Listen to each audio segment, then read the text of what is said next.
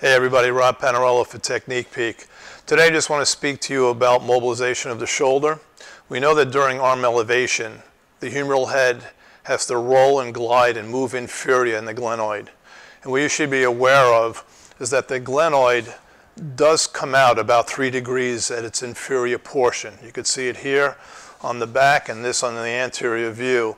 So this 3 degrees of protuberance may have you a butt or a block when you try to do direct inferior glides of the shoulder to try to get this phenomenon of inferior glide.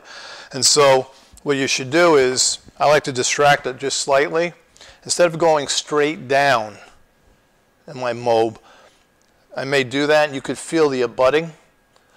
I'll go inferior and diagonally anterior and inferior and diagonally posterior so that I miss this bony piece of the glenoid. All right?